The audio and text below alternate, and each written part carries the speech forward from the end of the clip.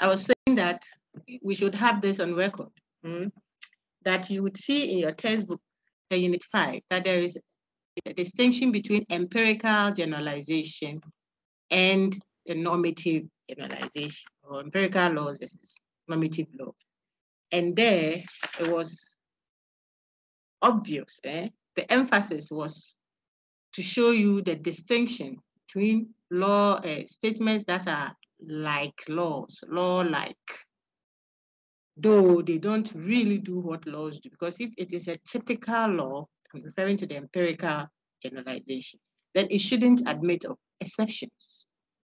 But then we learned that empirical laws would rather change or be reviewed if there is a counterfactual, there is an opposite to the fact occurrence. That law will be changed to accommodate the counterfactual. We learned that in Unit 5.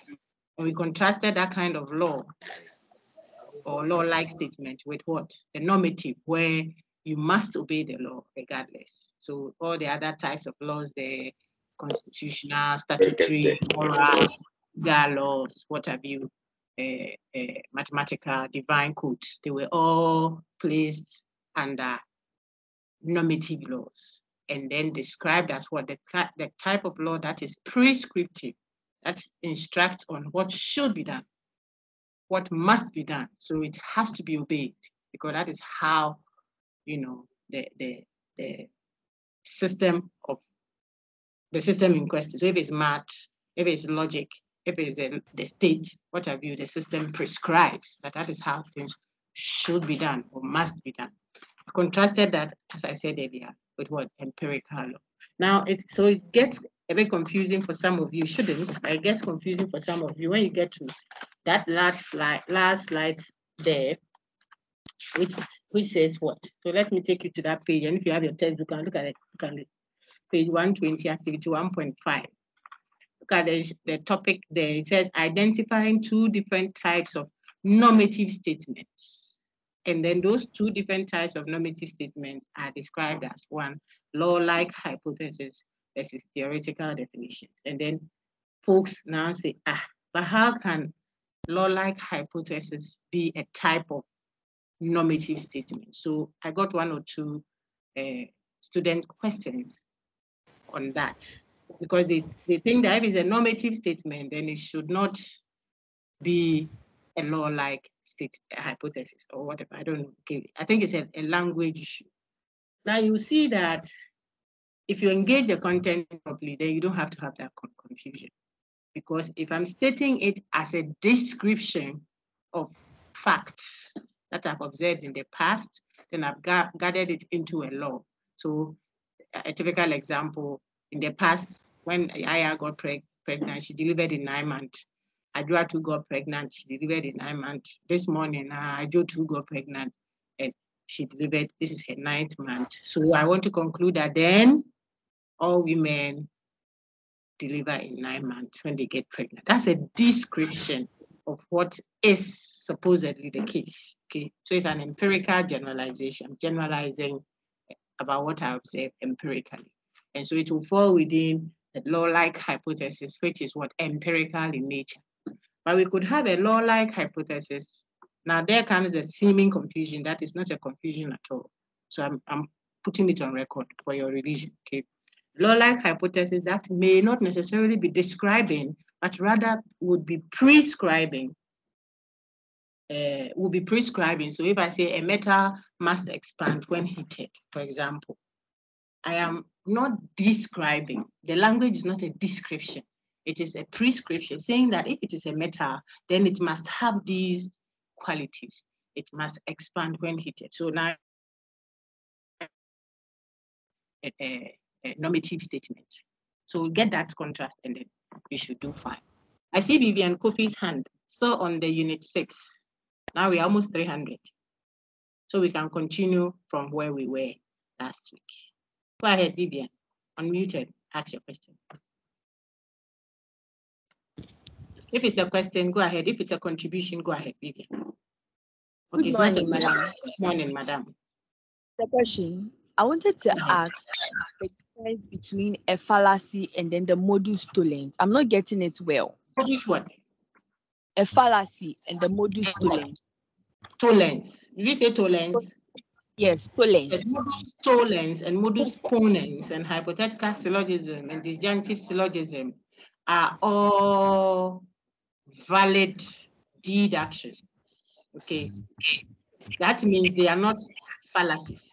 They are valid. It means you are pulling the conclusion directly from the premises, and you are doing so correctly. So it's a deduction, and it is a valid one. It's a correct deduction. It means that it is possible to do a deduction, but do it wrongly. Then you create a formal fallacy. Okay. So modus ponens and modus tollens and syllogism and disjunctive syllogism are all valid deductions. They are not fallacies. However, those other patterns of deduction that try to do modus ponens or tollens or hypothetical syllogism or disjunctive, you see, but doesn't do it well. The other ones that don't do the deduction correctly, we describe them as what? Formal fallacies. So instead of affirming the antecedent in a modus ponens valid argument, instead of doing that, if you rather affirm the consequent, we would say you are committing the fallacy of what? Affirming the consequent. So it is a deduction, but it is what? Not done properly. That one is not done well. So it's not a good or a valid deduction. So we call it a formal fallacy of what? Affirming the consequent. Then there's also the formal fallacy of negating, or if you like, denying the antecedent. And then the one that we call the false hypothetical syllogism. I hope that helps, Vivian. Yes, please. Keep learning. Shalikem, what's your question? Gabriel.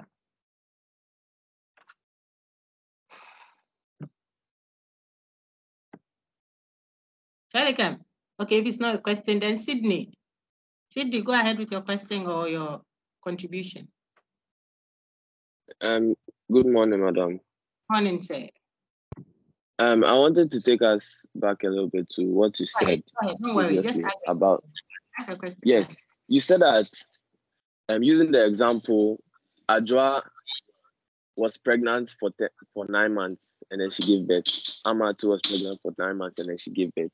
You're using that to describe a descriptive sentence that is an empirical law, right? And then you use the meta.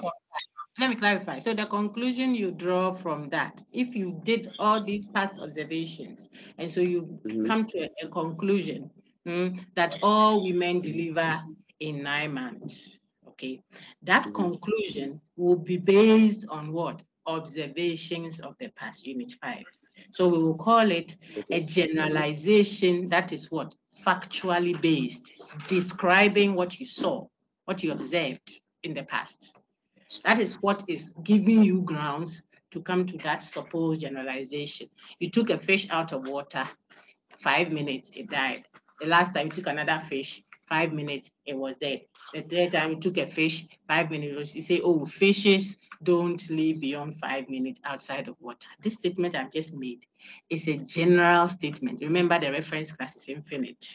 Okay, but this generalization is not prescribing. Remember, value judgment versus factual statement versus definitions, Unit 1.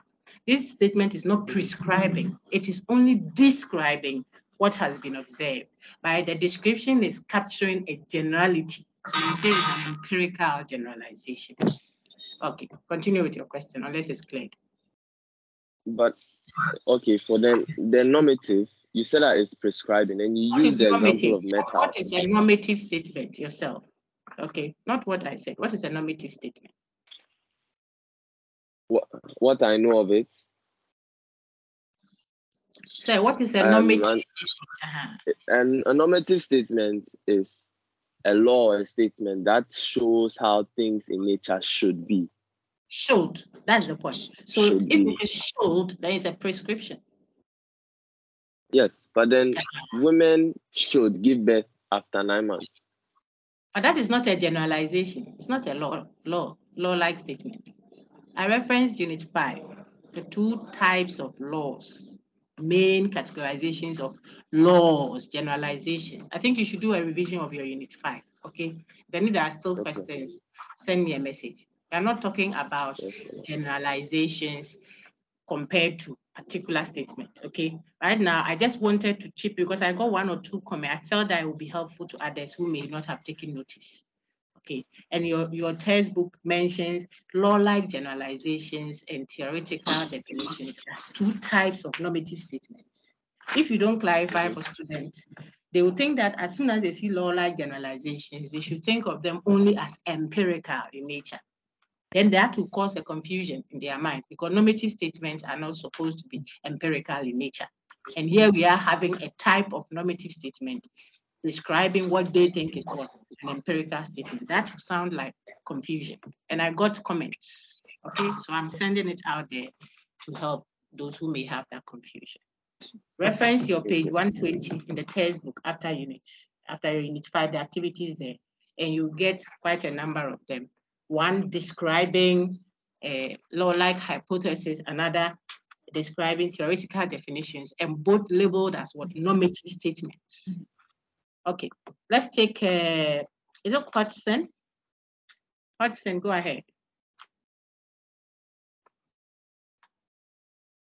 Hodgson, go ahead, please. Your question or your comment, if it's a question or comment.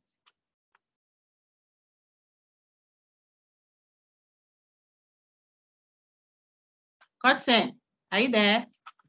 Okay, if it's not a question, let's take, is it Josem? Is it Jose Maria or Jose Maria? Go ahead.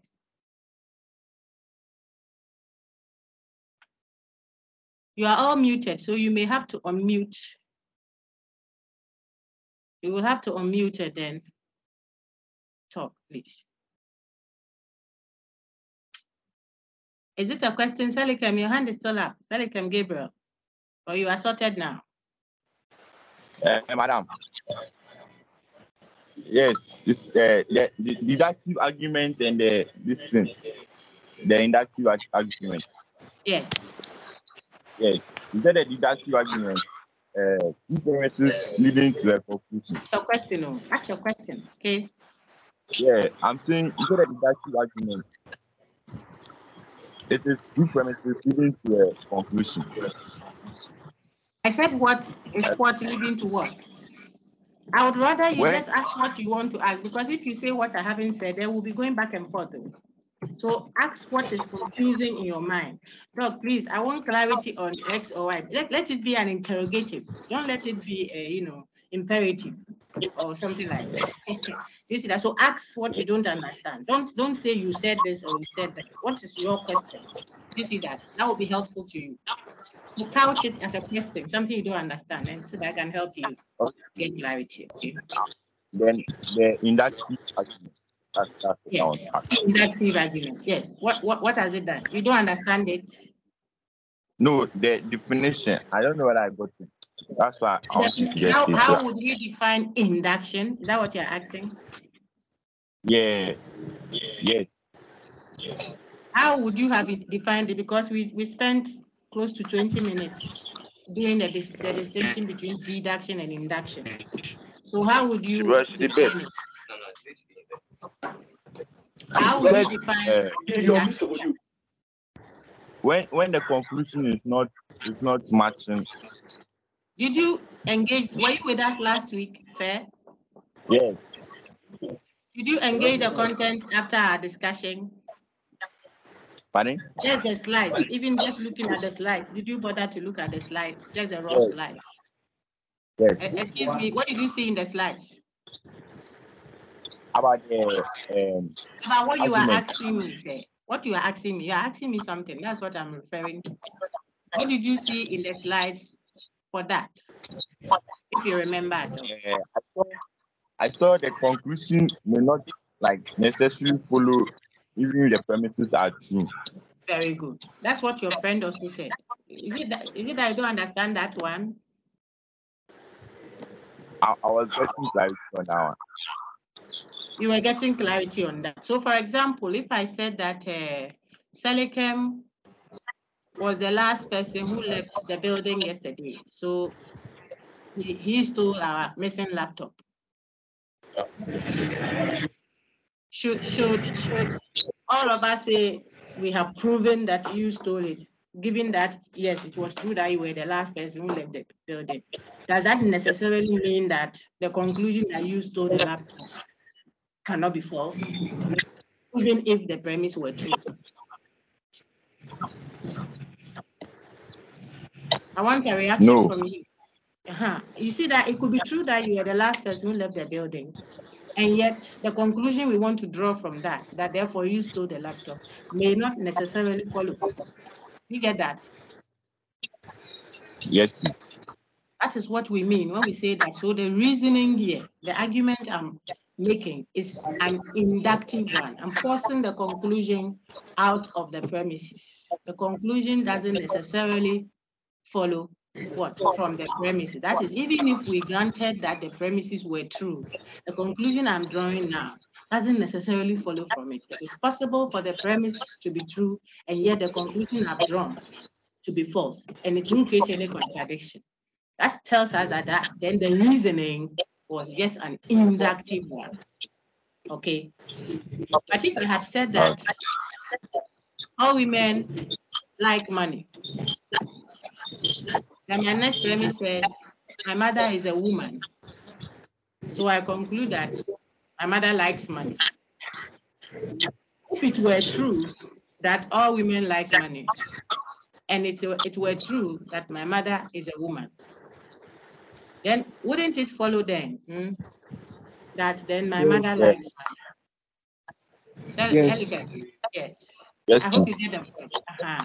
So that kind of reasoning is what we call deductive.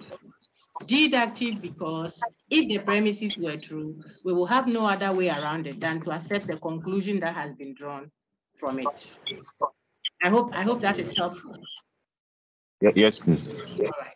All the best. That question will help others. That's why I took my time to take you through. All right. So we will take very much. 1 or 2 more. All the best. 1 or 2 more, and then we are good to go. Yes, madam. Go ahead, sir. Go ahead. Go ahead.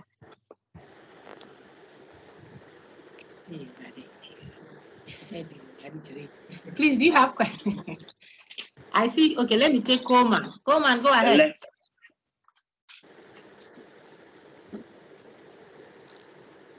Coleman, please ask your question. Yeah. Please, I need clarity on the fallacy of affirming the what?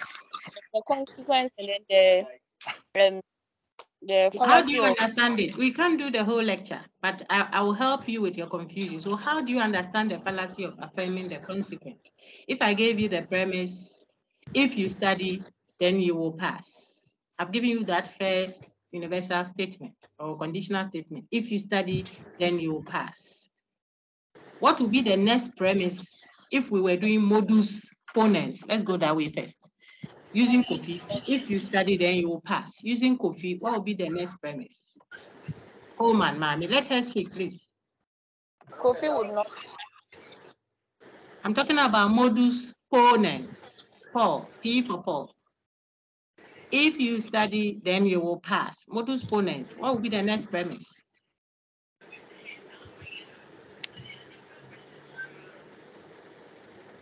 Coleman. Mami Coleman, we are listening. Hello, madam. That is where the problem is. So because if you don't know the original, you can't tell the counterfeit. You see, you must know the original so well. Then when we are telling you that the counterfeit, it has so and so features, so it will make meaning. But if you don't know the original, when I add a counterfeit, it even brings confusion. So you have to know modus ponens, which is what? Affirming the antecedent. That one is valid. Yes. Then you can now tell when we say, you see, it didn't do what modus ponens does. This one is doing the opposite of modus ponens. It is rather affirming the consequence. Then that will be meaningful to you. So you have to revise your notes. I recorded a session. I've uploaded it. The link is shared all over the place. If you are on my channel, you already see it. If you are on the course site, you have the link. So you have to do that bit. Otherwise, you won't do well. I'm talking to the class now. Critical thinking, there's no bypassing. If you don't study it, you won't do it. You won't do well. Period. It's a critical thinking course. Okay, so just make an effort at it. let's give ourselves some timelines. Mami and any other one amongst you who wants clarity on that. I suspect some of you have come in from other groups, or you have just landed from outside of space. You have come because interim assessment is around the corner, I suspect. It's just a suspicion. Or some two are legitimately engaging the content, but they are going through difficulties. Let's have clarity on how you do modus ponens. Then you can tell the fallacy of what? Affirming the consequence. Then go to those, the modus tollens. Then you can tell the fallacy that rather negates the antecedent. Okay.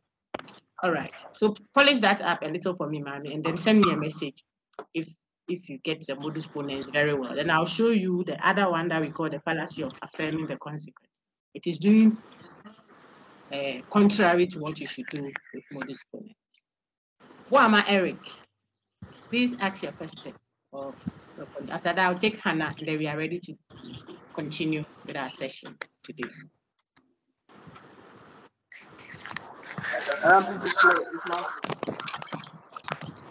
Mama, go ahead. Go ahead.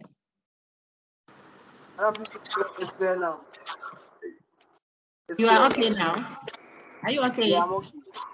Excellent. Let's take Hannah. Hannah Amate. Hannah, you are muted, so unmute and ask your question. We had a really jolly time last week. I hope that we are able to keep the momentum. Okay, let's. Yes, madam. Madam. Go ahead, Hannah. Madam, please, it's not a question. I'm just saying. Exactly. Go ahead. Sorry, please. Okay, madam. I'm asking whether you started sharing the screen because I can't see. No, I have not shared the screen yet. I'm taking questions. Okay. When I start sharing, I'll prompt. Okay. Yeah. Okay. Thank you. Most welcome. So we'll take Theophilus. I just saw your hand. So let's take yours also, and then I think that we are so okay to go now. Theophilus, go ahead. You are muted, Theophilus. Theophilus, you are muted. Oh. If it's a question, unmute, please. All right, so I guess we will take off, and then if Theophilus's question is still there, you can address it for him later. I'm now sharing a screen. So if you can't see the screen, then you can prompt. What I am showing now is deduction versus induction. My lady, can you see the screen, please?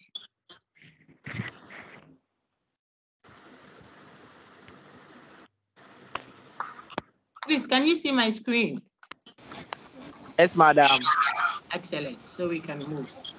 Last week, we went through all of what is there. We've done substantive portions of what we have to do today. Kindly keep yourselves muted, friends. Okay. We went through all the, I said almost part of the slides. I tried to cut them in manageable sizes for you so that you won't forget. So on this screen, and dear Mami, I hope you'll be looking, okay? I'm just going through briefly. So see, we discussed deduction versus induction, and we saw how to correctly distinguish the two. And it is a question of logical necessity, not so much a question of moving from general to particular or particular to general, as some textbooks have done. We had a recall of what an argument is, which you should remember, because the two types of reasoning we are dealing with, or the two types of arguments are called deduction and induction. So you would have to remember what an argument is, and we did that. And on your screen, you can remember we went through this over and over again to show why the first one is deductive, but the second is inductive. And the conclusion, Seligam, the conclusion for the second one doesn't necessarily follow from the premises up there. If it were even true that most Ghanaians are hospitable and my mother is a Ghanaian, it doesn't have to necessarily mean therefore that she's hospitable, because our premise said most, it didn't say all.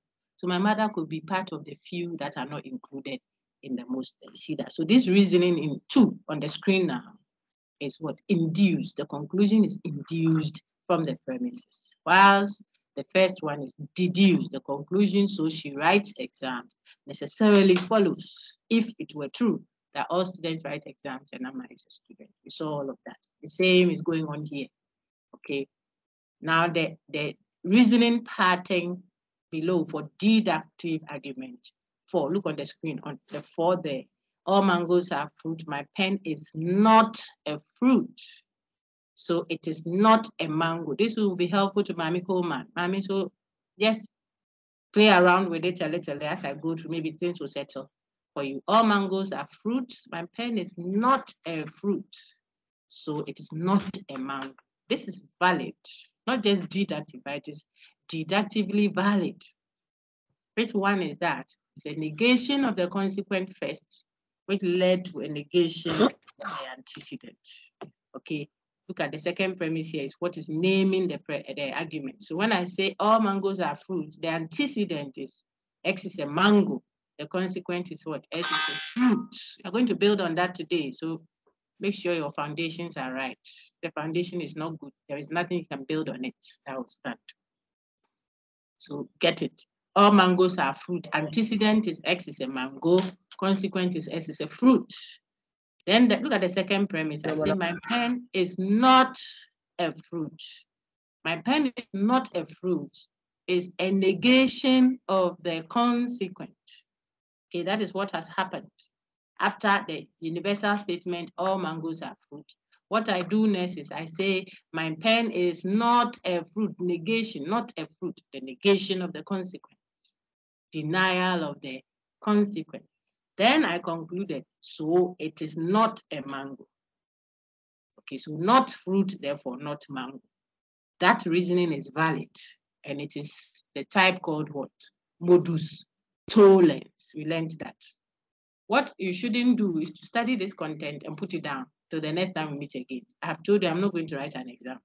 I don't need a first degree. You are the one who needs a first degree. Always have that thinking.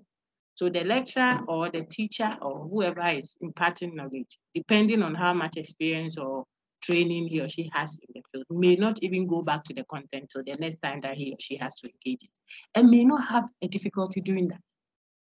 You see, but you should feel the need and the desire and the conscious effort to engage the content again and again and again. So you are very confident within yourself that as for this specific topic, I'm well grounded in it. Bring it on, and we will be ready to do it. If you don't do that and you put it down, look at the terms: antecedent, consequent, modus ponens, modus to just one unit. Look at all the things you have to do.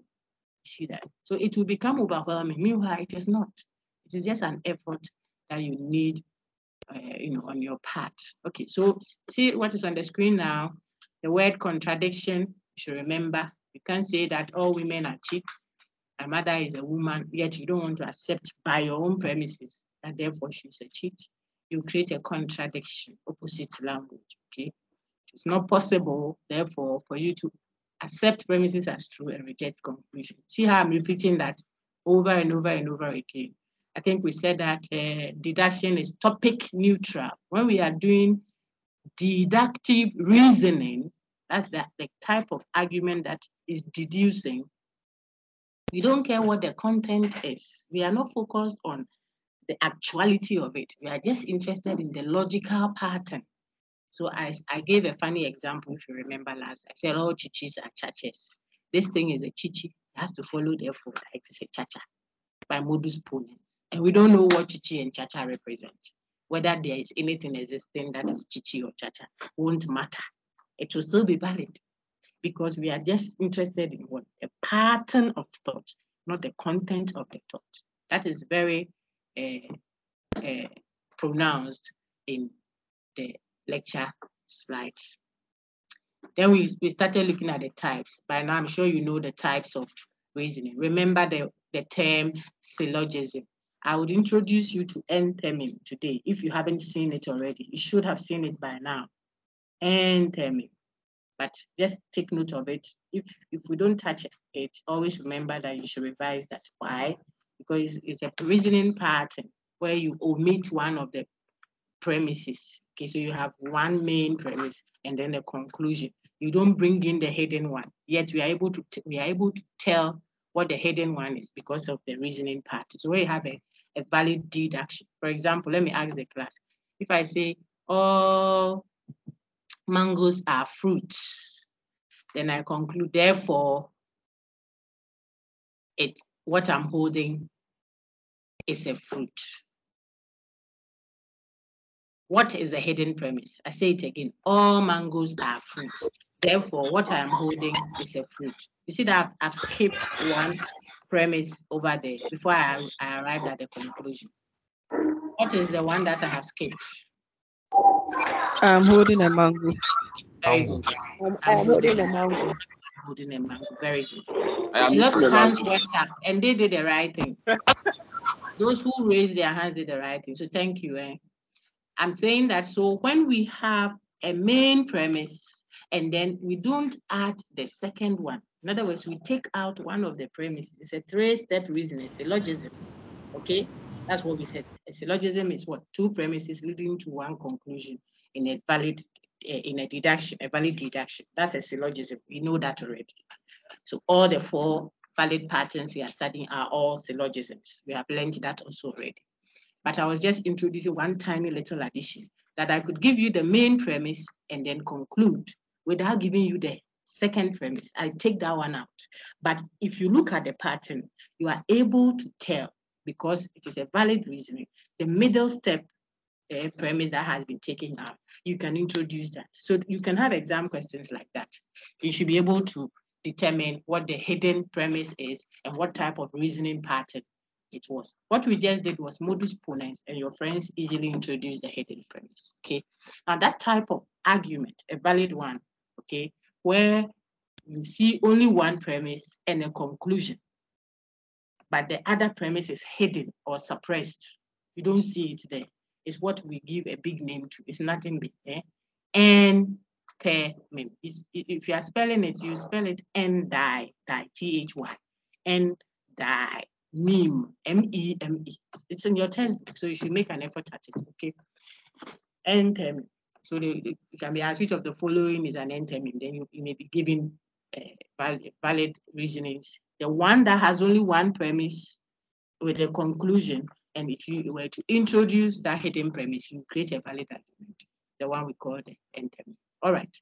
I saw it on your screen, so I thought I should chip that in. Quickly, then we continue. So we did that also last week. Then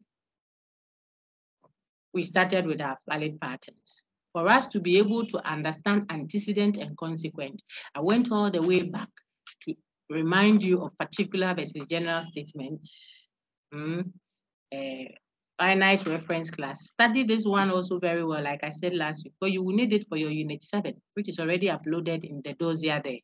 Some of you have never gone to your resource tool. You are doing yourself so much harm, but you don't know.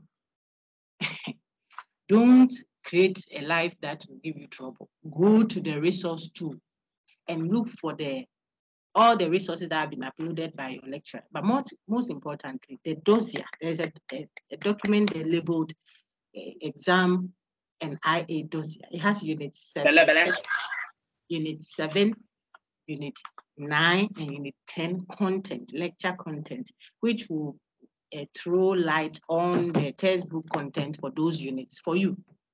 They're technical and they're heavy.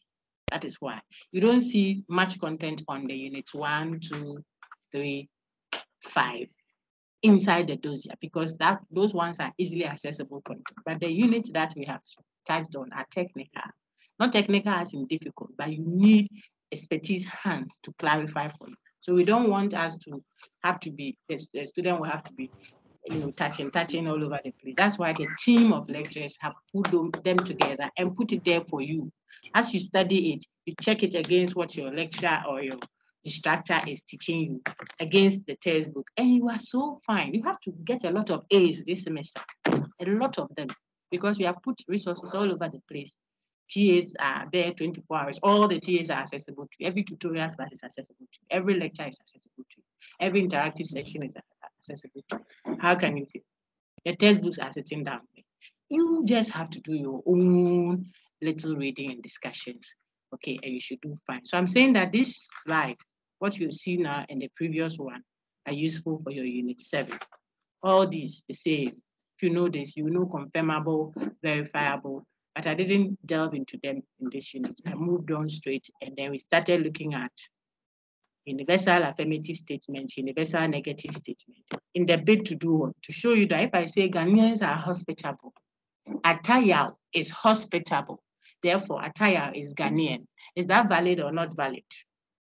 Ghanaians are hospitable, Atayal is hospitable, therefore Atayal is Ghanaian. Valid or not valid? If valid, which type of validity is it? If not valid, which type of... Okay. So answer the first bit. Ghanaians are hospitable. Atayal is hospitable. Therefore, Atayal is a Ghanaian. Valid or not? All of us.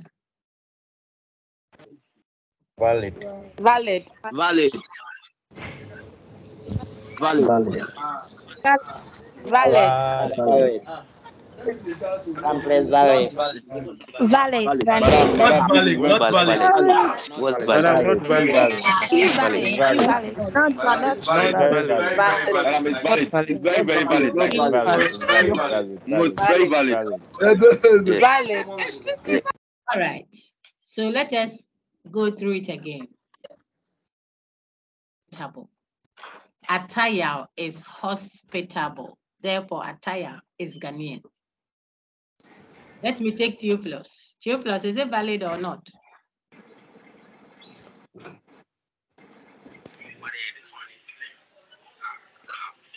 Portia, is it valid or not?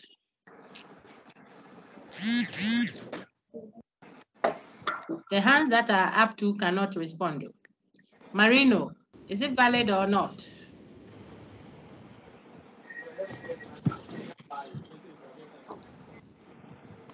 Which Johnny?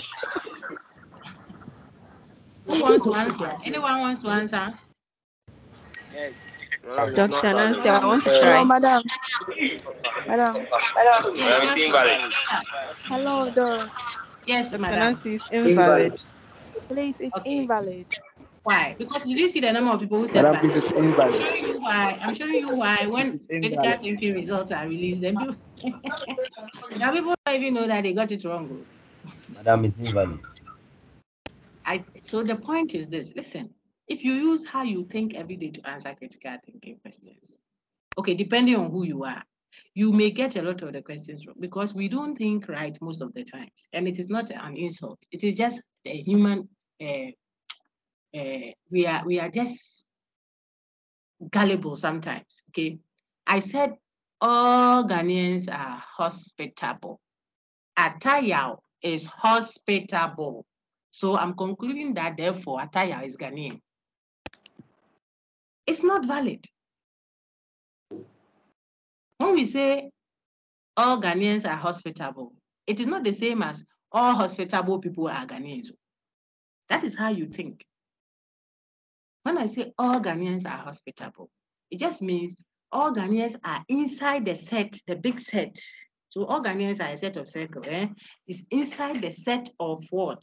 Hospitable people. Venn diagram. So the subset is Ghanaians inside a big rectangle of what? Hospitable people.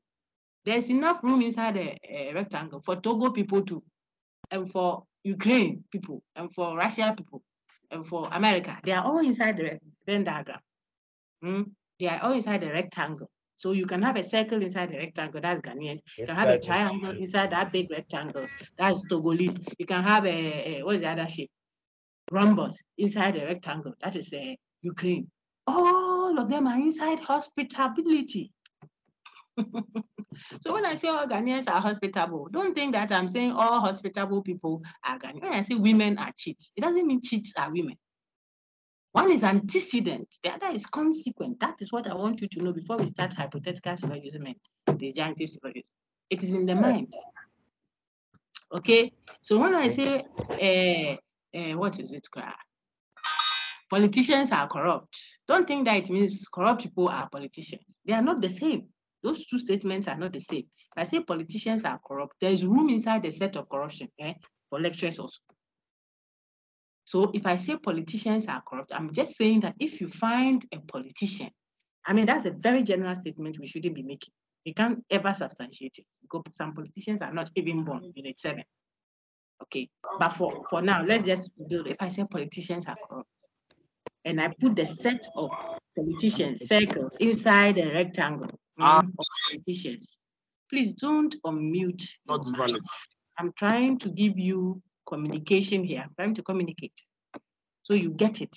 If you understand the universal statement or the relation of antecedent with consequent, it will help you when you are doing your valid deductions. Okay, that is why I'm taking time to explain that. So if I say women are cheats, it just means there is a subset called women inside the big set of what? Cheats. But inside that big set, there can be men also as another subset inside that big set. And there can be what? Hermaphrodites, both man and woman, also there. Therefore, women are cheat doesn't mean men too can be cheat. They can also have a space in the rectangle of what? Cheat, if you are picturing a Venn diagram in your mind. Okay, what does that mean? That is why if I say Ghanaians are hospitable, think of it quickly in your mind that so there is a subset called Ghanaians inside the set of what? Hospitable people. It doesn't mean that you won't find some Togo people also there in another set. They're not Ghanaians, but they are also inside the big set. So they are their own, group inside. Then there can be, like I said earlier, Ukrainian people and so on. Okay, so Ghanaians are hospitable. Look at what my second premise said. Attire is hospitable. Therefore, I'm insisting that you should conclude, therefore, that Attire is a Ghanaian. Why? Attire could be a member of the Togo folks who is not Ghanaian, yet is also inside a big set. I hope that it is clearer now. So you don't affirm the consequent. That's what I did. Ghanaians are hospitable. All you people were thinking about is what Attire is the name of a Ghanaian. So we were Ghanaian. Remember, we said deduction is topic neutral. We are not concerned about whether the person's name is a girl's name or a boy's name. Because I have a dog called Nancy. My neighbor's dog was called Peggy. You see? So you can say that. So we are not interested in the actual name or whatever. We will go round. When we do induction in Unit 7, then we will deal with the content. Whenever those things, we will look at it. But for deduction, it's topic neutral. So whether the name is Attire or Kofi or Kwame, don't say, Kofi, there is an African name, so the person is right. That is not what deduction does. Deduction looks at the logic of it, the pattern of reasoning, the form. So if this were true and that were true, then this will also follow. If Chichi, then Chacha. Chichi has happened, therefore Chacha must follow. We don't care what Chichi and Chacha really are or actually is, whether there is anything at all called Chichi or Chacha. Get that to help you. All right. So the example I gave, which said Ghanaians are hospitable. Attire is hospitable, was what? Affirming the consequence. And I said, therefore, Attire is a Ghanaian. That's not valid. It's the fallacy that tries to do modus ponens, but does it wrongly. So we call it the fallacy of affirming the consequence. That's what I just did. And I tricked you. When you started, more than 30 people were saying valid. I was just sitting down, listening.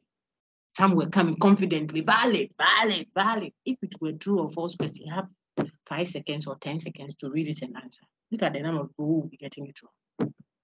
So I need you to stop being, not all of you, but don't be very complacent. No, this is critical thinking. Know the patterns. Okay, if it is Unit 6, know the patterns. Understand what you are dealing with. Is it induction or deduction? What is the question asking you to do? Then diagnose. So I asked you, is this valid or not valid? Don't say, oh, it is sound. Did I ask you soundness?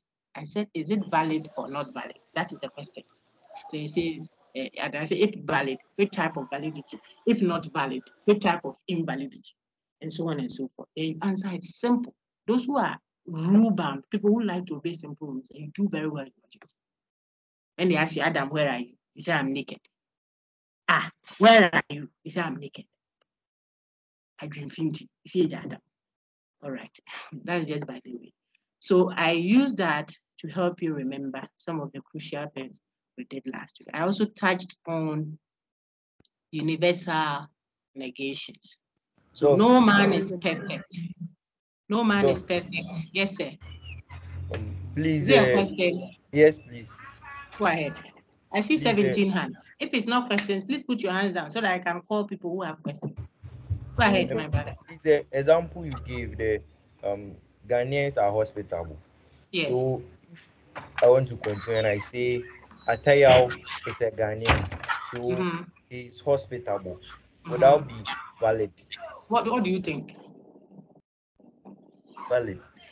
Which type of validity is that? Modus ponens. It's correct.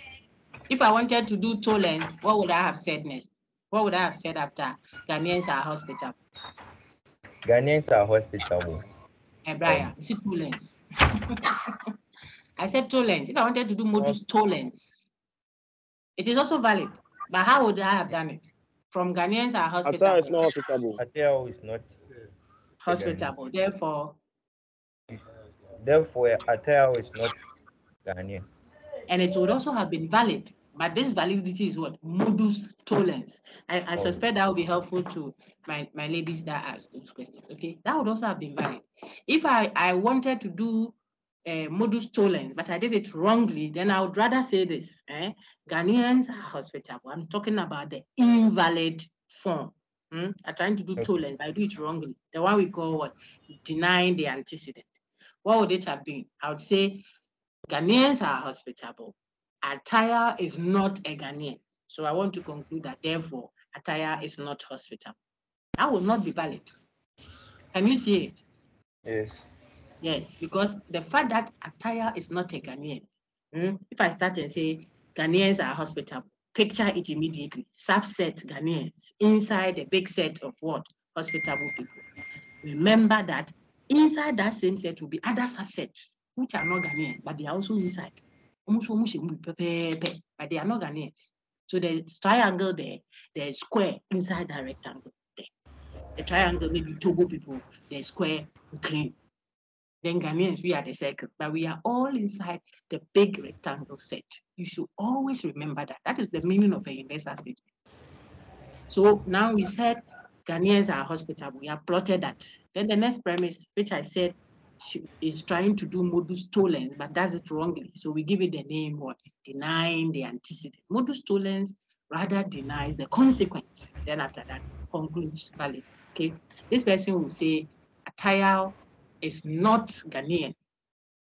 That just means Atayao is outside of the circle.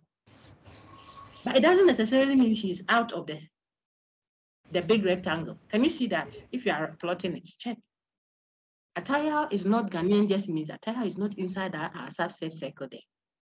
But Ataya could still be within the big rectangle, just outside of the circle, but maybe inside the triangle of Togolese. All right. I'm using the symbolisms for those who can easily connect to what? Mathematical symbol, Venn diagram. If you are mass phobia and the Venn diagram is rather giving you pressure, forget it and think about it as a rule. Obey the rule, period. Okay. I hope that helps, sir. Yes, thank you. Welcome. So we are going on. You see that I'm not going to hypothetical in the Yes, madam. Ibrahim, where are you living? Are you at Russia or something? When I talk, it takes 1 hour before it gets to you. It is well, eh?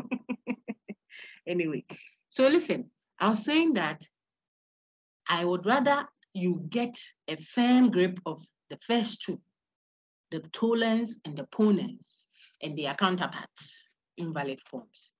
So that as for the hypothetical and the disjunctive, as soon as these are well grounded, the other ones unfold, they are easier to grab. Okay. So we have done that. I was going to touch on something else we did last week, the universal negative statement. The statement that instead of saying all these are that, look at the top, the ones on the screen now, universal affirmative. Ghanaians are hospitable, Christians worship on Sundays, alcoholics are womanizers, Ghanaians approve of same-sex marriage. These are all universal affirmative. The word affirmative just means positive. There is no negation in it. So Ghanaians are this, Christians are that, alcoholics are this, that kind of statement. Universal negative statements are negative. Look at the name, they are negative. So they say no man is perfect. No cat is a dog. No goats require vaccinations. Statements like that. You see that. Now, if you have that, first of all, you must identify your antecedent and your consequence. Those universal statements, the negations, are not a subset. When you are plotting, it's not a subset. So when I say no man is perfect, you don't draw a set of man as a circle and put it inside a Venn diagram. No. It's not a subset of it. It's a disjoint set. Circle to the left, there's a space between, then square to the right. They don't have any connection. When I say no man is perfect, I just mean that if you find any X who is a man, that X will not be perfect. It will have nothing to do with perfection. Disjoint set. Get that picture also in your mind so that you can now interpret why we do the deduction that we do that way. Universal affirmative statement, one is a subset of the other. The antecedent is inside the big statement, the consequence, okay? Whilst a universal negative, one is disjoint from the other. No cat is a dog. If X is a cat, excuse me, then X is not a dog. That's what it means. There is nothing connecting the two of them together. Now, we can build on that. So, on the screen now, remember, we looked at disguised conditionals. I may not have to upload this video. You already have the full Unit 6 lecture video from the supervisor for that unit who will set your questions, okay? So if I finish and I think I should upload this, then I'll do. There are too many videos and lectures and slides and textbook and tutorial and lecture. Hey, aren't you tired?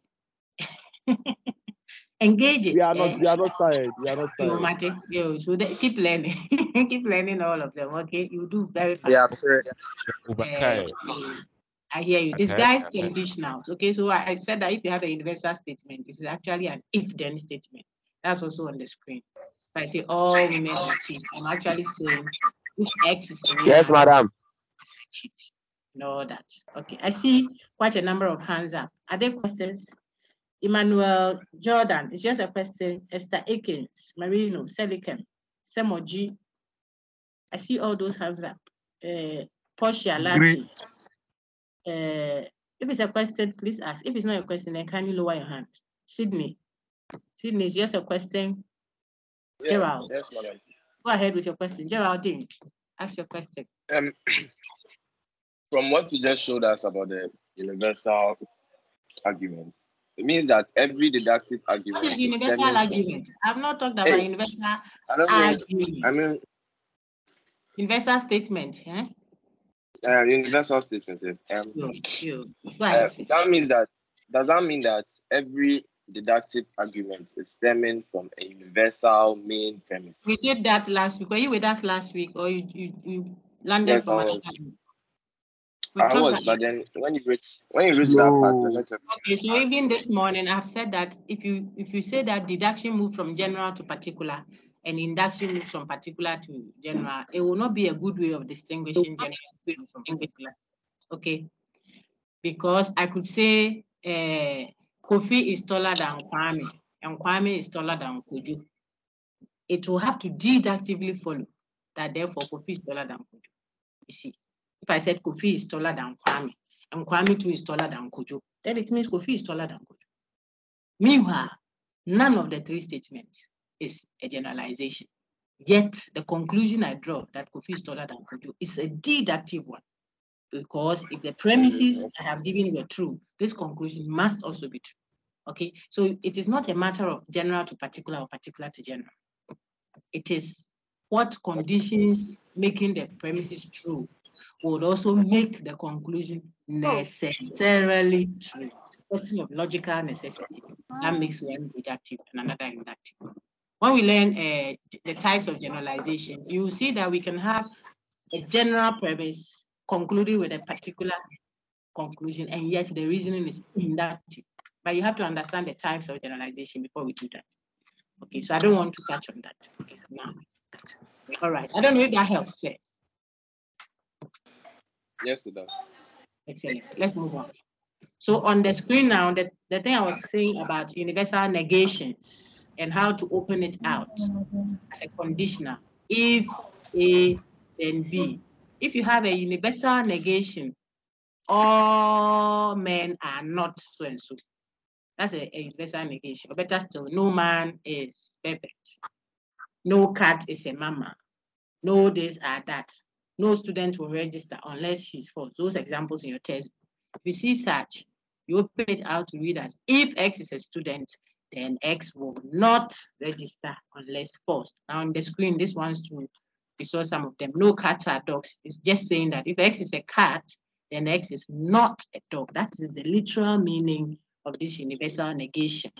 Now, when you write it this way, then you are able to tell what your antecedent is and what your consequent is. So no cats are dogs. What's the antecedent? X is a cat. What's the consequent? X is not a dog. This is given. Let's practice more. On the screen now. Oh dear. No humans have feathers. What's the antecedent of the statement? No humans have feathers. We can use X for uniformity. Is a human. No humans have feathers. Brian, is it?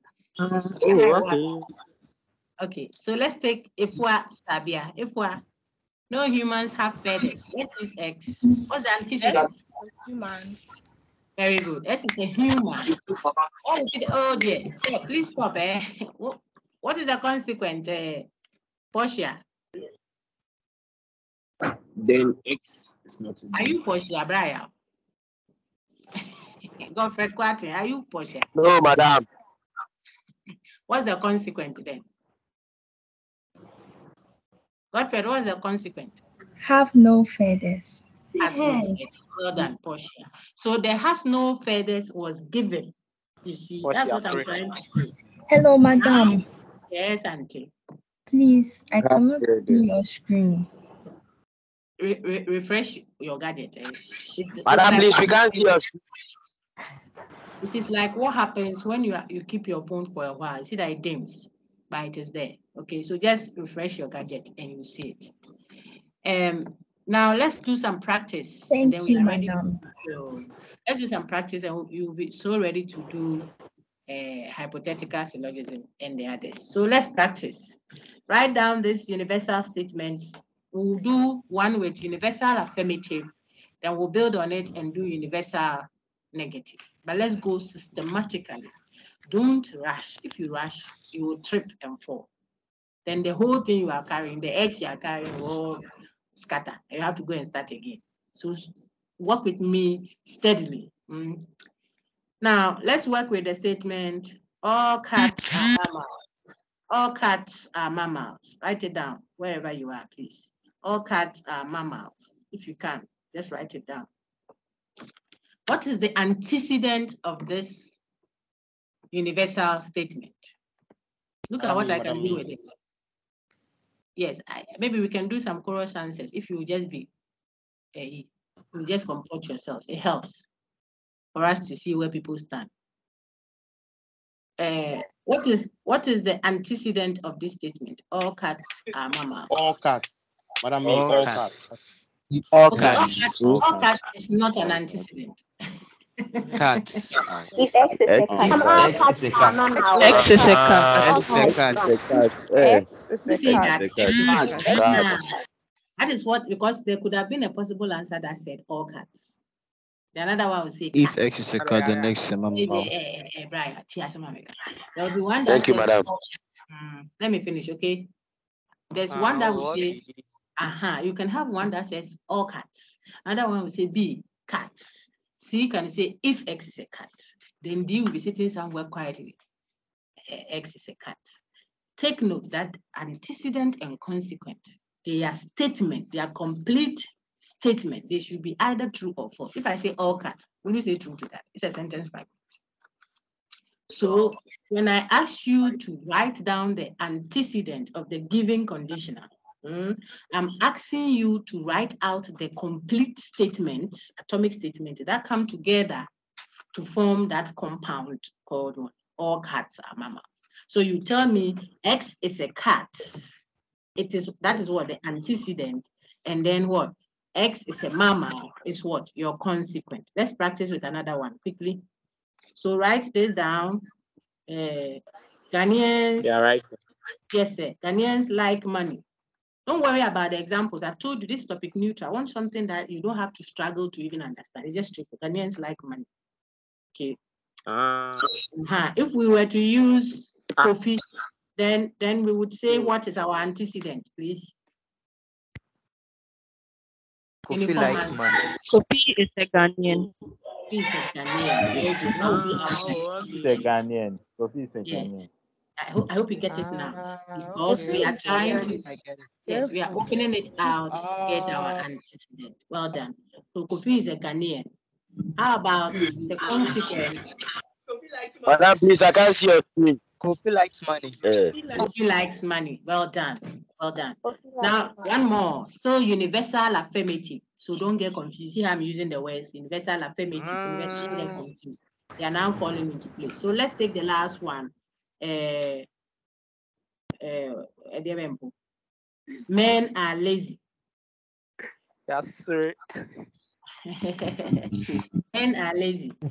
Okay. So if we want the consequent of the statement, men are lazy, using there's a name that I keep seeing. Let's use Kofi now. Kofi Men are lazy. What will the consequence? Kofi is the man.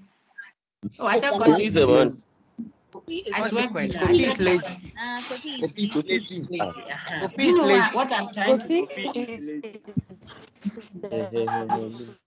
You see what I'm trying to, you see how I move from antecedent and all of a sudden I ask consequent. I want people to follow the leader. All the time. That is what critical thinking is teaching you to do. So when the person is giving, say, the State of the Nation's address, or you are going for a conference to represent Ghana, a critical thinker is an apt listener. You take note of the words. You are careful. That is the training. Look at slide 1. A careful, deliberate suspension of judgment until you have enough justification to either accept or reject a certain claim. Enough.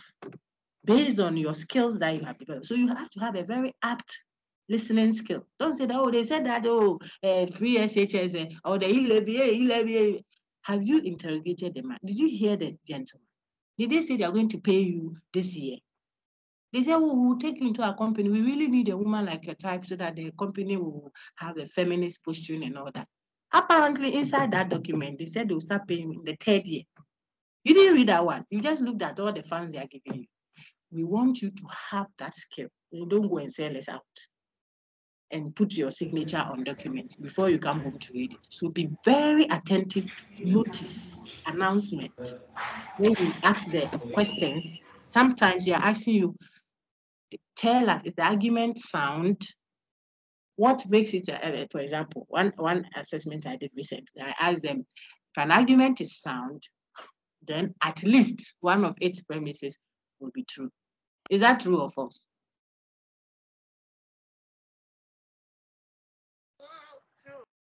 True. False.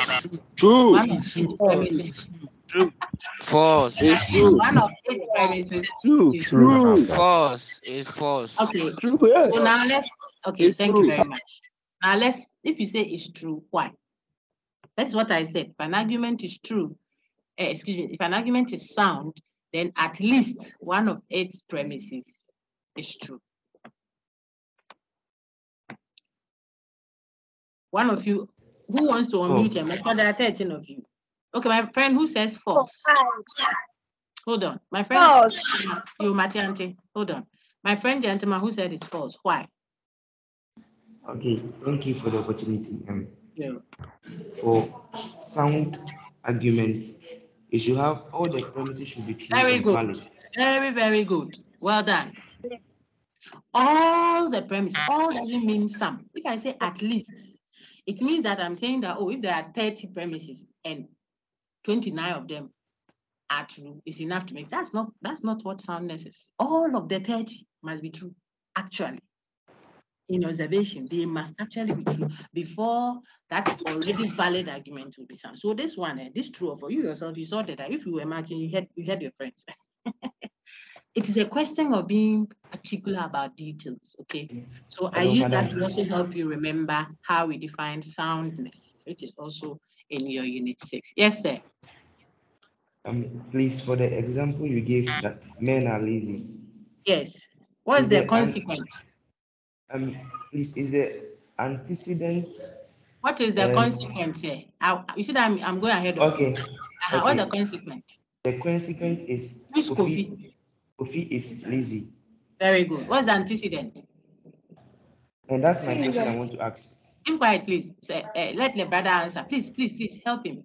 My brother, what's the antecedent? If you say the consequence is Kofi is lazy, the statement is men are lazy, and you say the consequence is Kofi is lazy, then what do you think the antecedent is? Kofi is a man. Kofi is a man. Speak. Yeah, Mr. Hey, let the gentleman speak. I don't like that. My brother, go ahead. Okay. So the antecedent is Kofi is a man. Very good. You see, that's how we learn. Be patient with people. So now he knows the antecedent. Now ask me your question. But my question is, you see, for the slides you gave us, you said the if clause is the antecedent. Yes. So what's the if clause? Kofi is a man. When I say, so let me explain. When I say men are lazy, that's a universal statement. Do you realize that, look on the screen now, say, do you realize that all universal statements are, look on the screen, I'll put it back. When you have a universal statement like what we have now, men are lazy, it is a conditional statement that is disguised itself. Okay, so if I say men are lazy, I'm saying if any X at all is a man, oh madam, then that X is what? Lazy. Okay. Big boss, are you with me? Yes, ma'am. Okay, so when you have men are lazy, we have summarized it as a universal affirmative statement. It looks rounded and crisp, but it is actually a conditional statement in disguise. I hope you get that point now. So if I write it out the way I have done now, then you are able to tell which one is the clause that the if is carrying. What I say, the if clause. You see that the antecedent is X is a man. You see after the if, what you see next is X is a man. Then after the then, what you see next is what? X is lazy. The same thing is going on your screen if you are watching. So the if clause is, I don't know how to teach that in logic now, it's English, okay? Not a phrase, it's a clause. It's as if it's complete, but it's not, because of the if, it takes away the completeness. So when you take away the if, what you have now is what? X is a man. Then when you take away the then, what you have is what? X is a booby. I don't know if it is okay now. And that elaboration is also there. So antecedent.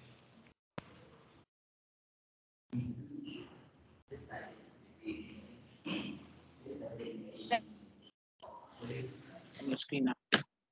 I hope that is okay. Yeah, yes, yeah. My brother, are you okay? All right. Yes, so ma'am. Okay. Yes, thank you very much. That will help someone. So people should be patient. All cats are mammals. We just use it to help us identify the antecedent and the consequence. Ghanaians like money. Then we did men are lazy. Let's do universals. Universal what? Negation. Still identifying antecedent and consequence. So now let's take the statement, the universal negation. I showed you how to open it out. No mangoes are cut. What's the antecedent of the statement? No mangoes are cut. Use the variable X. Let's start talking technically. Okay. No mangoes Madam are me. Answer, madam me, answer. When people become lazy, then I give them the opportunity. Don't mind me. Go ahead. Madam. X is not a mango. Oh, antecedent, no. No mangoes are cut. Madam. Oh dear. X is a mango. Cut. Sister, the antecedent is what? X is what? A mango. If X is a mango. If X is a mango. Therefore, X is not a cat. Be careful with your therefores and ifs and argument, and don't use, these are technical words. Okay, so if you use it wrongly, you will have a problem. The antecedent is X is a man. Take away the if. If you add if to it, it becomes a sentence fragment. If I say if X is a man, you can't say true or false to that. If only I went to school. That's not a statement. Topic 1. So just say X is a man. That is correct. In our example, no mangoes are cut. The antecedent is X is a man. Then the consequent is what? X is Then X is not a cat. Very good. This X is not a cat. You see that it was given to us because the statement is a universal negation. I hope you get that. We didn't put that not there. It is part of the package. We just exposed the original entrails of the package that was given to us. And we saw that there is negation in the consequence. If you got that, hold on please for a minute. If you got that, then let's try another one. Universal negation. No cat is a dog. These are all from your textbooks. Your textbook. No cat is a dog. Tell me the consequent of your statement. No cat is a dog. X. X is not a dog. X is not a dog. X is not a dog. X is not a dog. Well done. Very good. Yeah. Now we can build on it. So now you know how to find antecedent and consequence. X is not a dog. Thank you, sir. Which is really the headache of most of you, if not many of you, okay? The difficulty in identifying antecedent and your consequence. That has been a challenge for some people. If you know that raw material, then you are able to do modus ponens easily, because the surname of modus ponens is what? Affirming the antecedent. So now you know antecedent. You understand what it means to affirm. Affirm just means bring it as it was given to you. Don't change it. So if it was originally positive, bring it as positive. That antecedent, bring it next as it was given. Then when we say denying or negating, it means turn the original upside down. So if it was originally positive, turn it upside down, introduce a not to make it negative. Okay, so let's go systematically. Modus ponens, using our examples that we created earlier. All cats are mammals. All cats are mammals. By modus ponens, X, what should be the next premise? Remember its name. Modus ponens, which is valid. Sister who wanted to know the difference. Modus ponens is a valid deduction. The other name for modus ponens is what? Affirming the word antecedent. We know antecedent already. If we are confused, we can open it out, even at the exam center. And in our minds, I say that, oh, if they say all cats are mammals, it's just another way of saying if X is a cat, then X is a mammal. And that helps me to know my if clause and then the then clause. The if clause becomes my antecedent, the then clause becomes my consequent. Then I can work with it. You see, that's how you learn. So what? So we know all cats are mammals. We want to do modus ponens. What should we say next to affirm the antecedent? X is a cat. X is a cat. X is a cat. Simple. Therefore, X is a cat. X is is a mammal. mammal. S is a mammal. Well done. That's modus ponens. Yes. So after we were given the universal statement, we went straight ahead to affirm the antecedent. That is what we did. That's why the reasoning called modus ponens is described as affirming the antecedent. That is the reason. Okay.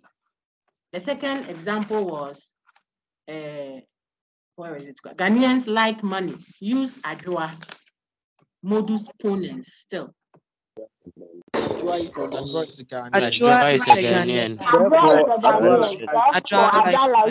Adwa is a Ghanaian. Well done. That is also valid. It is still modus ponens. We are still working with a universal affirmative statement. We know our antecedent and consequent. And since it's modus ponens, the correct pattern is to affirm the antecedent. That's what we did. Well done. Let's go to the last one, still with the universal affirmative. Take all your time and understand step by step, like you are preparing kukunti. Otherwise, if you are in a hurry, I just pouring. Before long, you have done pupunsu for us. We can't eat. Men are lazy. Modus ponens. X is a man. X is a man. X is a man. I don't know. X is a man, therefore X is lazy. Very good. It's lazy. Yes. Okay. You can diagnose all of them to determine whether they are sound or not. If you say all women are lazy, all men are lazy, it cannot be true out there factually. So it may be valid by modus ponens, like we have done, but it is not sound, and we know why. Okay, now we can do the universal negations. Be careful not to get yourself confused. There is no need to be confused. It's the same thing. Just obey simple rules, and you will do fine. So we are going to, I won't do the fallacy of affirming the consequent. I'm sure now you know. Instead of saying, where is it, Clara? The first one said all cats are mammals. Instead of doing what we did right now, X is a cat. Therefore, we conclude that X is a mammal to make it valid by modus ponens. This person will rather go and say all cats are mammals.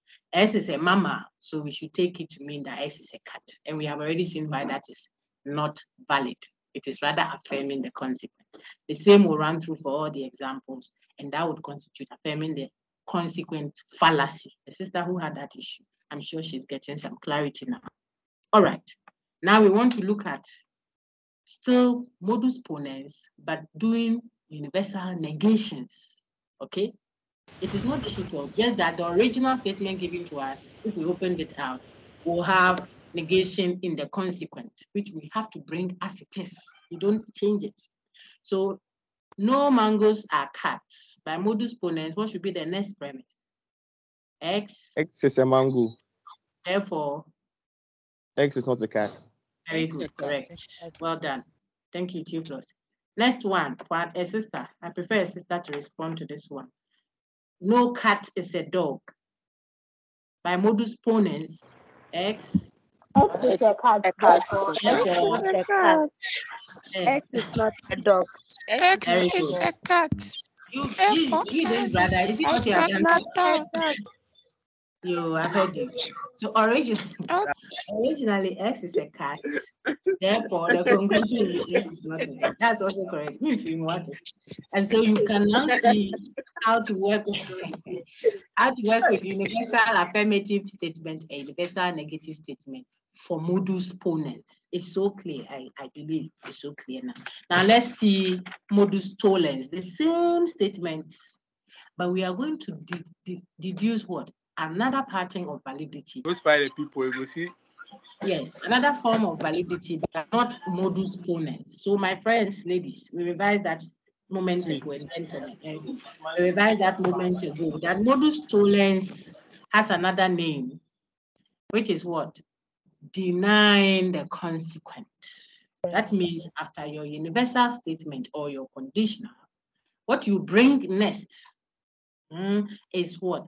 The consequent. But because you want to bring the consequent, you can't bring it as it was given to you. Otherwise, you commit the fallacy of affirming the consequent. So you have to turn it upside down. Like saying that he is first from the bottom. You negate it. Okay. So from the given premise, the main one, the universal statement, you bring the consequent first, but what? Negated, turned upside down. So if the original statement is negative, then when you turn it upside down, it will become positive. If the original is positive, when you turn it upside down, it becomes negative. Negative, or two negatives become positive. That thing.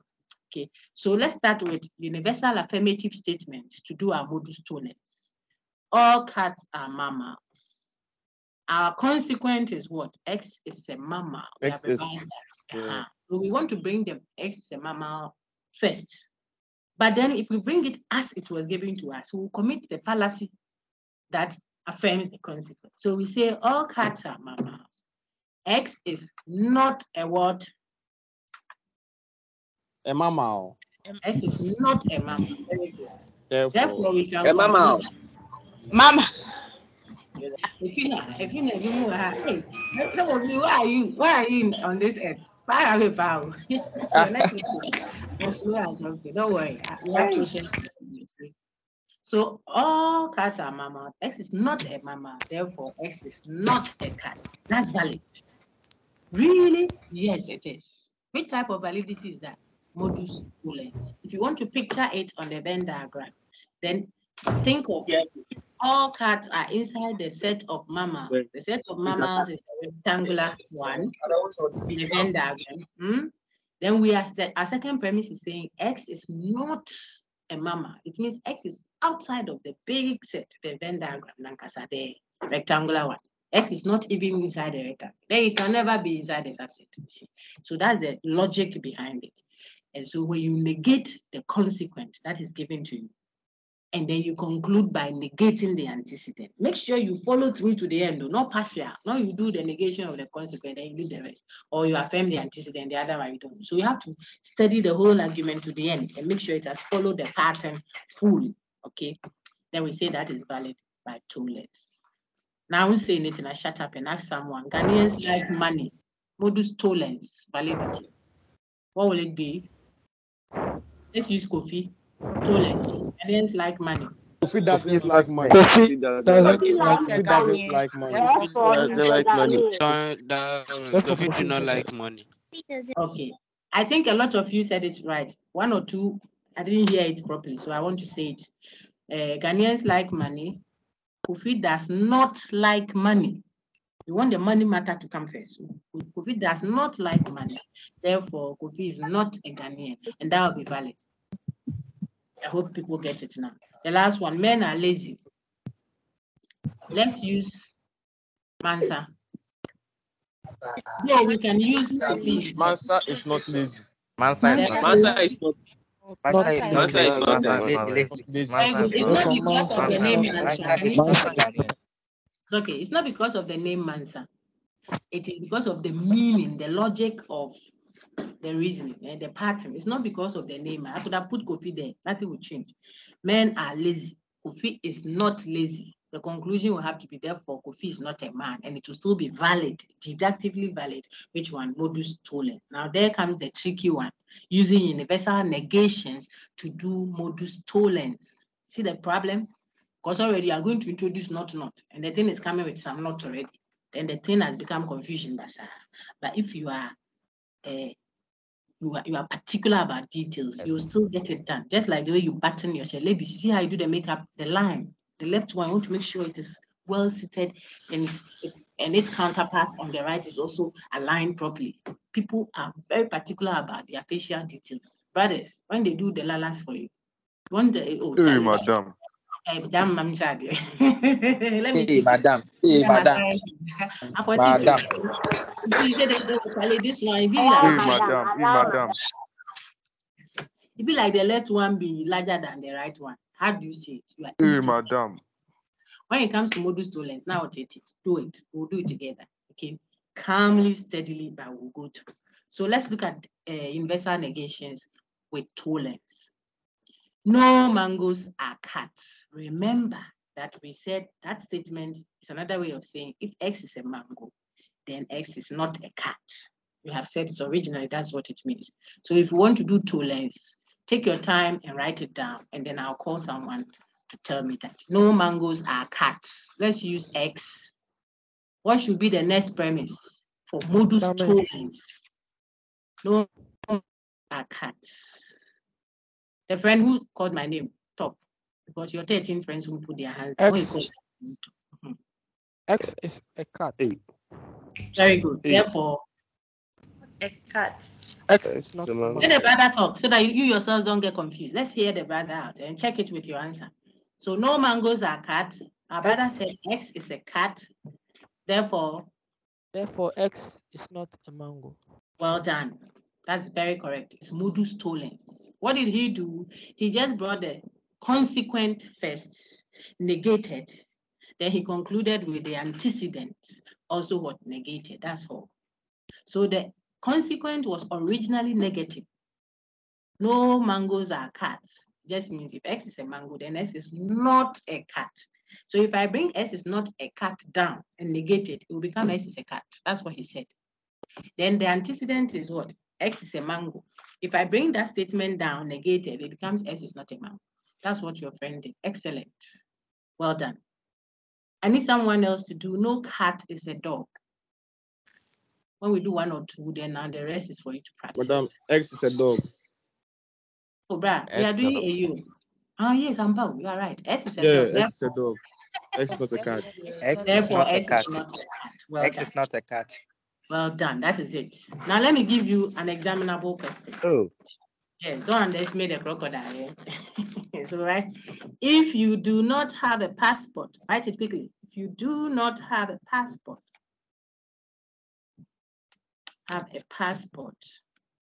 you can still travel. You can still travel. See how the question is. Now I want you to develop a modus tollens valid argument on this. If you do not have a passport, you can still travel. Kofi, use Kofi. If you do not have a passport, you can still travel. Who is done? Madam. Yes. Go ahead, sir. Before you say, madam, which one? Okay. The statement is, if you do not have a passport, you can still travel. Oh, someone said, Madam, I thought you were going to answer for me. Modus tollens valid argument. Let's use the name Kofi for uniformity. Okay. If you do not have a passport, you can still travel.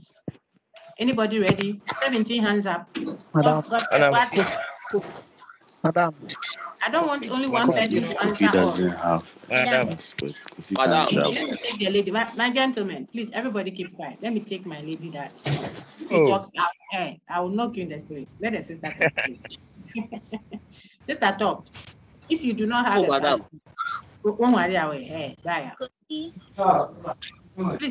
let her be, please. Yes, go ahead, Auntie. Kofi can still travel. Again, the main premise, if you do not have a passport, you can still travel.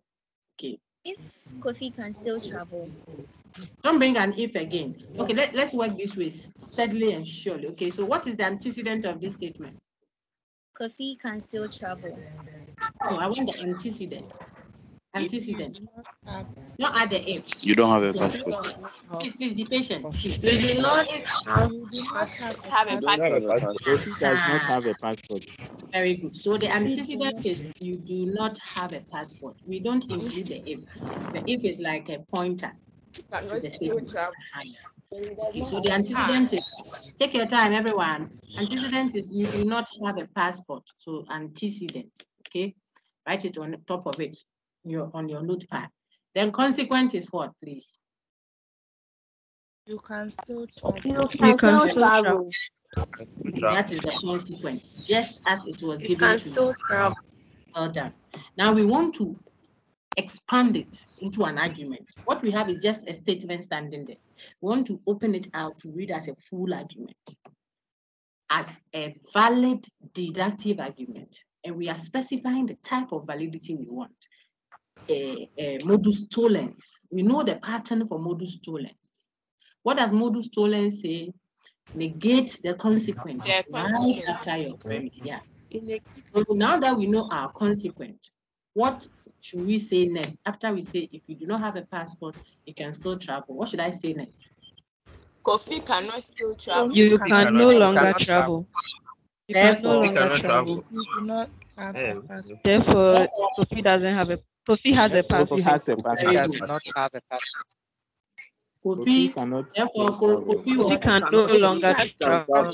Therefore, you have to pass. Kofi has a passport. Okay, let me mute at all and take it. Your own statement. Now, what is this? It's an interactive session. This is not a lecture.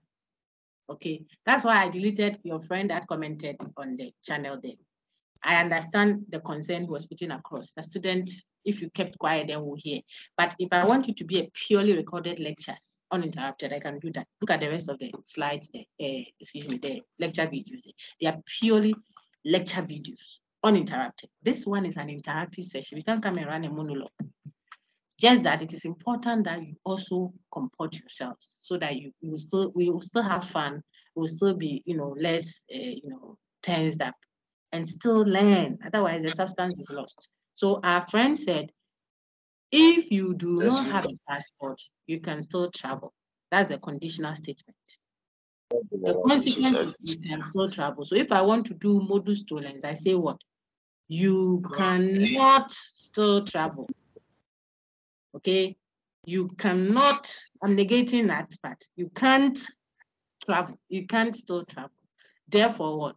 Therefore, you have a passport. A passport. The reason why some people were struggling to conclude that way is that I say enpass. It's like it doesn't make sense. What are they saying? It doesn't have to make sense. All chichis are churches. Always remember that. Dr. Miles, all They chichis shock are me, churches. self. They shock you, sir. I can say all fruits are fish. All fish are women. It has to follow that all fruits are women. And they're what? That's a logic. I say any over.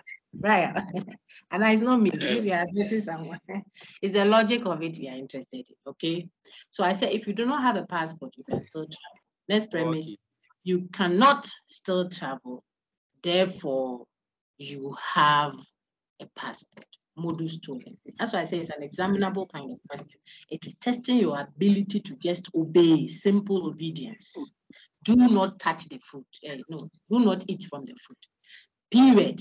That's the instruction. Don't try and rationalize why the guy said that to the Almighty God. Don't try. It won't be meaningful to you. Yes, Auntie Adwa. Madam, please, why did you negate the antecedent for it to become you have a passport? Okay, hold on. When I say men are lazy, do you remember our men are lazy example? Yes, please. Okay, let's do tolerance with men are lazy. Use Kofi. What will you say next? Kofi is not lazy. Therefore, Kofi is a man. Is that what we said? Kofi is not a man. So it's the same thing. It's the same rule. Men are lazy. That was the starting point. Tolerance. And we said, then we said Kofi is not lazy. We brought the second one first, not. Then we concluded, therefore, Kofi is not a man. A man. Okay. Thank you very much. So don't worry. What was nearly confusing is this one, where we use a universal negation.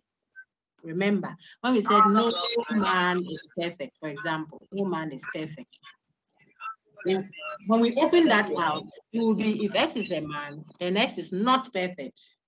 So if X is a man, then X is not perfect. That only shows you now what? Your antecedent and consequent. Then you can now expand that into an argument valid by modus tollens. How will you do that? We will say Kofi is perfect. Sister, follow me back, because the original says Kofi is not perfect. The consequent is not perfect. So if we want to develop that, we'll say Kofi is perfect. That would be a negation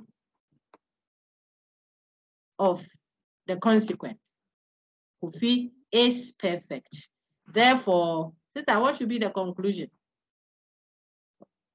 Kofi is not a man.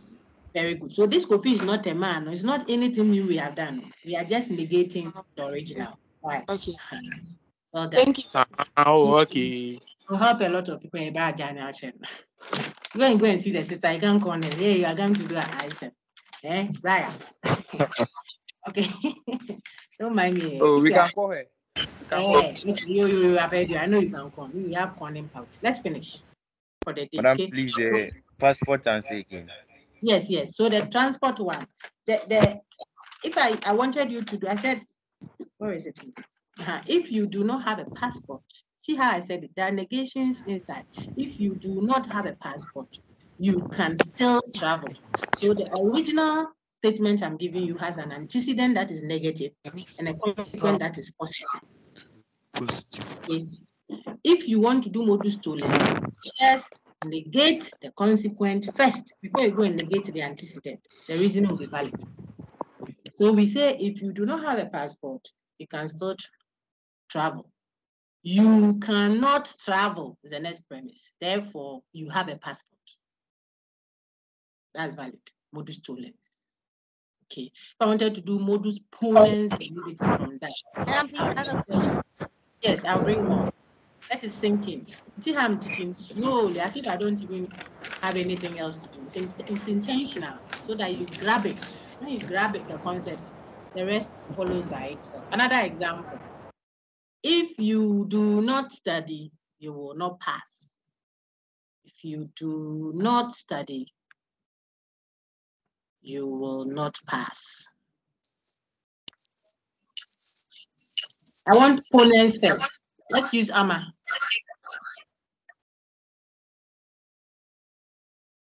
Anybody? Madam, you said do not ponens. study, you will not pass. Let's use Amma. Modus ponens. Amma does not study. Therefore, Amma does not study. Amma will not pass. Very good. You see that these nots, we didn't introduce them.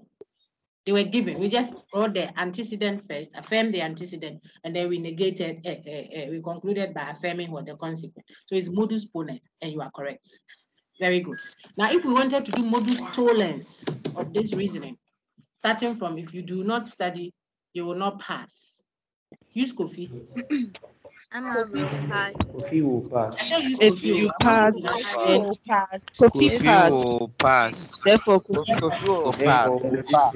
Kofi studies. Kofi won't So it can be Kofi will pass. Kofi will therefore pass. Kofi will pass. Therefore, Kofi Hold on for a minute. So it can be Kofi will pass, therefore Kofi study. Kofi is passing, therefore Kofi is studying. Kofi shall pass, therefore Kofi. You see, we don't care the tenses. It is the logic we are looking at. So the not is cancelled out. And you do the consequent first, then you conclude with the antecedent. That is the real issue. So Kofi passed, therefore it means Kofi studied. Modus tollens. Can you see that we've negated it? Madam, Yes, we have. You see that the please go over consequence the. antecedent. Madam, please go over the ponents again. For the ponens, the Yeah. original statement said, if you do not study, you will not pass. That's the original statement. Okay. Ponens just brings the antecedent first and concludes with the consequence, just as it was given. So you don't do any real work. If you do not study, then you will not pass. Next one, Kofi did not study. Okay. Therefore, Kofi will not pass. Yeah. What about this very tricky one? I like the tricky ones where I give you one hand being negative, the other hand being positive. Then I ask you to we like it too. Yes, so let's do that one quickly. If you do not take care, guys, keep quiet and listen. If you do not take care, I'll slap you. If you do, if you do not take care, Hey, madam. if you do not take care, I will slap you. I will not slap you if you take care. Slap me if I take care. I will not slap you if you take care. Oh, write the thing down. I don't like this extemporaneous kind of thing. You can't do that with credit cutting. Mature a little in it before. Write the thing down, or do some skirmishes before you come with an answer. You don't keep quiet. Madam, I did not slap you. Therefore, I did not slap you. Very good. Therefore, you took care. Therefore, you took care. Therefore, You took care. You took care, yes, or you take care. So is this for modus tollens? This is tollens. That's why we therefore, started take care. Madam, I'm confused. I will not slap you if you are following schedule, okay? if Therefore, you take care. care. Yes. If there is confusing me. Therefore, you took care. The statements, the expressions you are dealing with must be statements. Okay, if you say therefore take care is imperative. It's instructive. Okay, but therefore you took care. You took care. So if you do not take care, I'll slap you. I want expressions that we will use in everyday life. I remember what. I have a question. Just a minute. I'll take your question. If you are not careful, I'll slap something like that. So the person is a conditional statement. If you do not take care, I'll slap you. If you want it to be an argument valid by modus tollens, I will not slap you. The consequence is coming in first, but negated. I will not slap you. Therefore, you did take care or you took care. Full stop. That's modus tollens. Care. Yeah. Yes, let me take my lady's question. My sister, ask your question.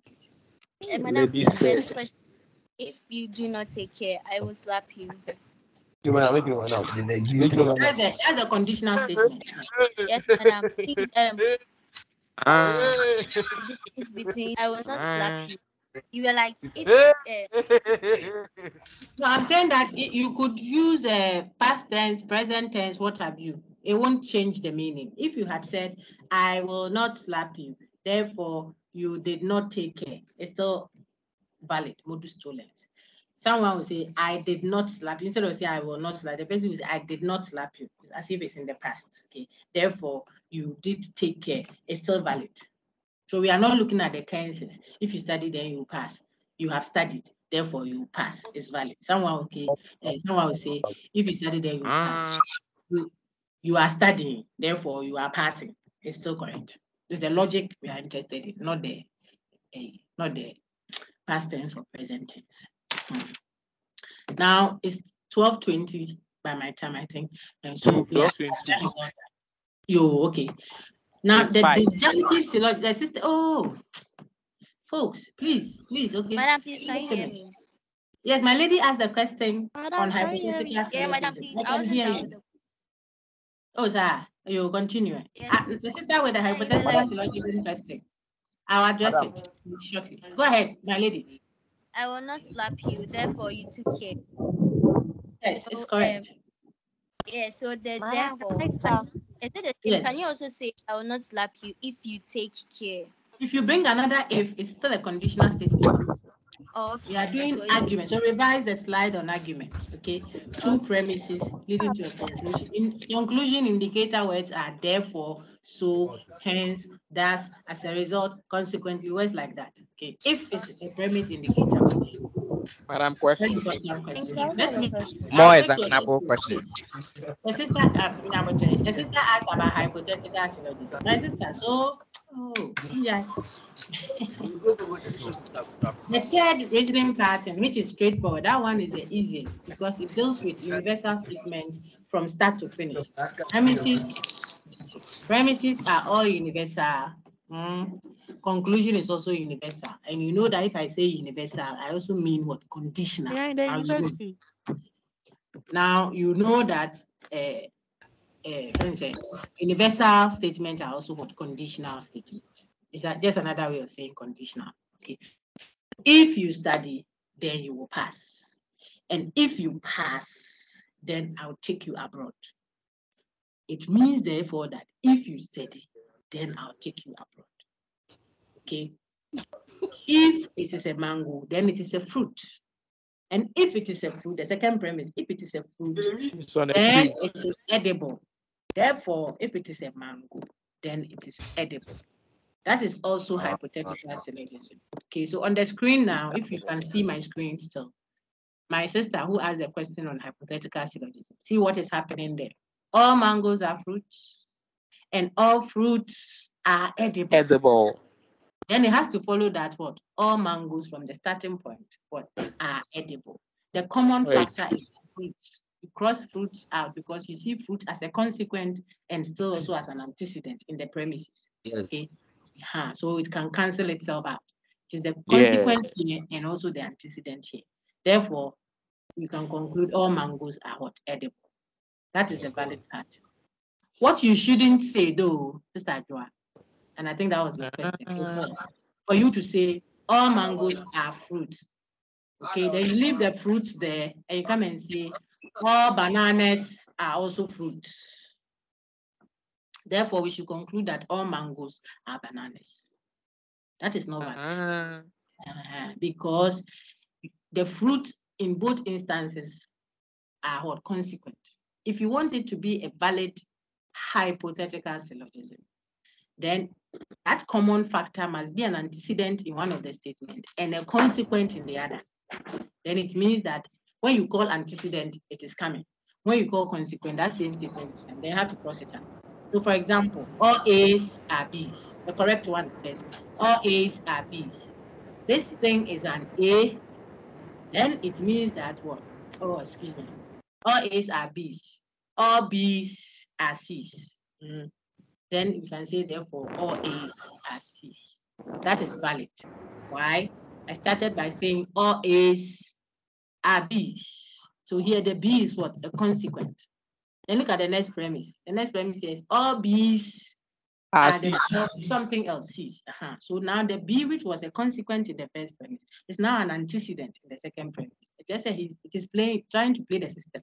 When you call the women, then B has come. When you call the men, B has come. We throw them out. That's the problem. So all A's are B's. All B's are themselves C's. Then it creates a Z. Then we can say therefore that all A's are C's. Sister, I don't know if you are still around. That is hypothetical syllogism. And where you just create two parallel lines, where it is just two parallel lines, so all A's are B's. You leave the B there and come and say all are also B's. Therefore, we should conclude that all A's are C's. You say that is not. I mean, if you say all pastors go to the bar and all drunkards also go to the bar, therefore all pastors are drunkards. It doesn't follow. Not the meaning of pastor and drunkard. It's the pattern of reasoning. All doctors wear suits and all lawyers wear suits. Therefore, all doctors are lawyers. That's a fallacy. It's a false hypothetical syllogism. Okay. But if I say all doctors wear suits, see, then the next premise says, and all who wear suits are lawyers. Then I'll be obliged to accept that all doctors are lawyers. Did you see the difference? I said all doctors wear suits. Wearing suit is a consequent here. Then the next premise says, all who wear suits are lawyers.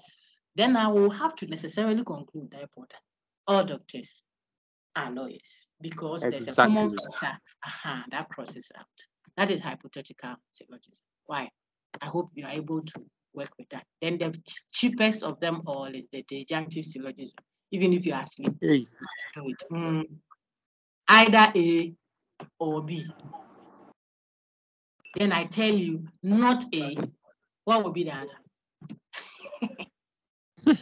Yeah, sir. Yeah. It will have to be B. I set an exam question for you. I say true or false. Then in the question, in the premises, take note. The negation is happening in the premises, not in the conclusion. Okay, I asked you true or false. So I said the options are either true or false. Then I tell you in addition. I tell you in addition in the question that, but the answer is not true. What am I telling you? And I'm telling you that the answer is false. So A or B, a negation of one of the alternatives will lead to the other one. That's disjunctive syllogism. Simple. It's from the disjunction. The main connective is called disjunction, either or. That is why we call it disjunctive syllogism. So some clues to help you when you are revising. This one, we did it last week. Today, you are experts. Yes. What is on your screen now is you are experts on affirming the consequent fallacy. You know it now. Experts by Group 14 and College of Health Science folks. Okay, look on the screen now. This one is denying. See what is happening. After saying all X's are Y, see what the person is doing. This thing is not an X. Negating the antecedent. We don't do that. So he wants to say, therefore, it is not a Y. It's not valid. Okay, that's why it's a formal fallacy. You know why it's formal. Okay. See the false hypothetical syllogism, my dear sister. He said all X's are Y's. Then you leave the Y there. See, you have left the Y. Then we come and say all Z's are Y's. In both instances, Y is a consequence. So you can't therefore conclude all X's are Z. That is not a correct hypothetical syllogism. It's the false one. Okay, very good. Now see, these are just a pictorial something for you to enjoy. And then, God willing, next week we will be focusing heavily on our unit 7, which you need also for what? The I. You need unit 1, 2, 3, 5, 6, and 7. The unit 1, 2, 3, you will see that you need them to understand the unit 6, 7, and 5.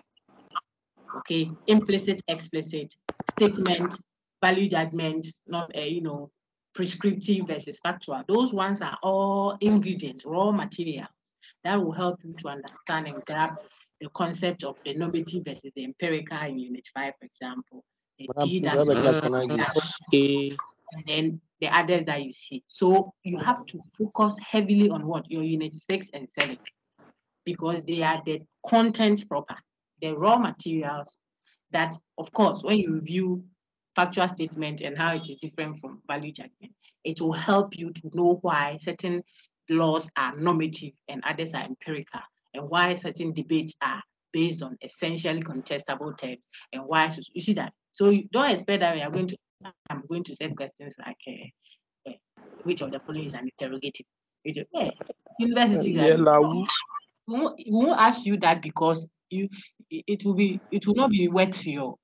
Which I will ask you questions that you can easily do because you have engaged the content, not questions that will make you look at if you didn't come and learn anything. Thank you, madam.